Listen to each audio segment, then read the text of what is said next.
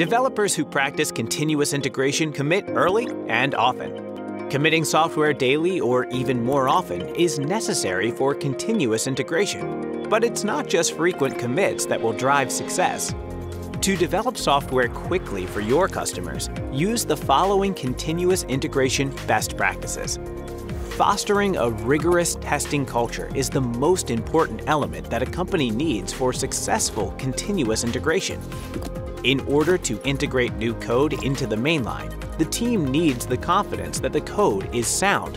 Engineers should write tests as each feature is being developed.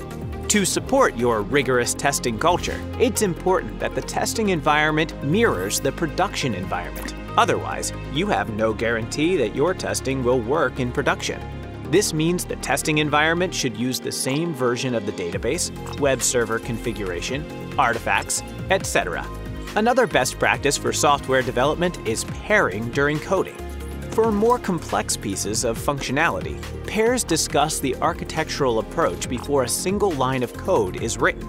This helps ensure that the code does not conflict with existing code or code that another developer is working on, and the new functionality is scalable.